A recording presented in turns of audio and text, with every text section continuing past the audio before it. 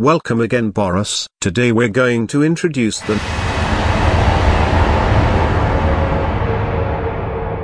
Wait, what? What the hell was that? And before you say that it was me, my inner demon system coming out of me, it's not. It sounded like the Dark Dragon God is approaching me, which he should already know that's not a good idea. But what's a god to a king? And I'm the true king of the dinosaurs. Actually, it's the other way around. What's a king to a god? And, oh god, I'd recognize that roar anywhere. It's Shinadow. Let's hear what he has to say now.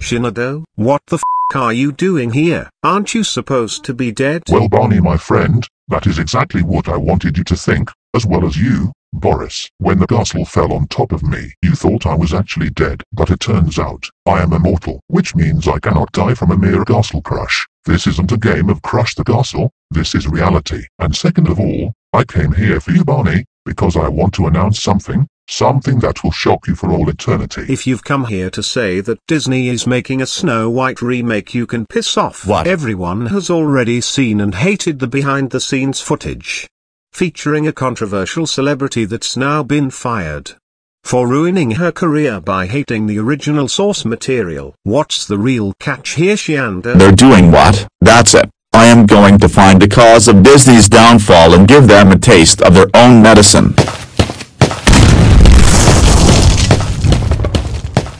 Has he always been like this? Does he need psychological professional therapy? Oh, don't worry. This literally always happens with everybody I meet. When literally anything goes wrong, he loses his mind. This is my curse. You know about your evil modes you use, correct? Well, if you want to know who created them, it was me. That's right. My dark, sick and twisted thoughts, as well as sweetened blood, went into creating your evil modes, and I've now created 100 of them. So I'm plenty capable. So all those evil modes that you frequently use now, they were entirely made by me in my own vision. And that's what friends are for when you really think about it. How do you think your primal mode evolved over time, as well as your Godzilla mode? That was done entirely by me and no one else. And you gave me a chance to create my own punishment, remember? Huh? I guess that kind rings a bell. I just thought that it would have been kinda awkward if we ever met. But yeah, that kinda makes sense at the very least. And I did ask you if it was possible to come back to life so that you can give Boris your punishment, only to find out that you're still alive no matter what,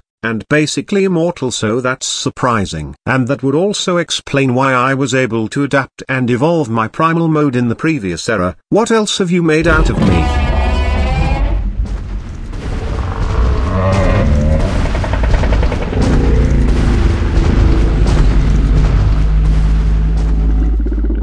A goddamn hybrid out of you and me? That's crazy. And I absolutely love it. Your creations never fails to disappoint me, so welcome aboard the party, man. I guess hiring you was the best choice I've made, because without you I wouldn't even go this far. So thank you. Hey, since I have you on the line, can you make my 666 mode in the next one I'm about to introduce? I'll feature you in a surprise cameo appearance. Perhaps we can make a starting acceptation. Don't worry, you will not be disappointed. Pleasure doing business with you, Barney.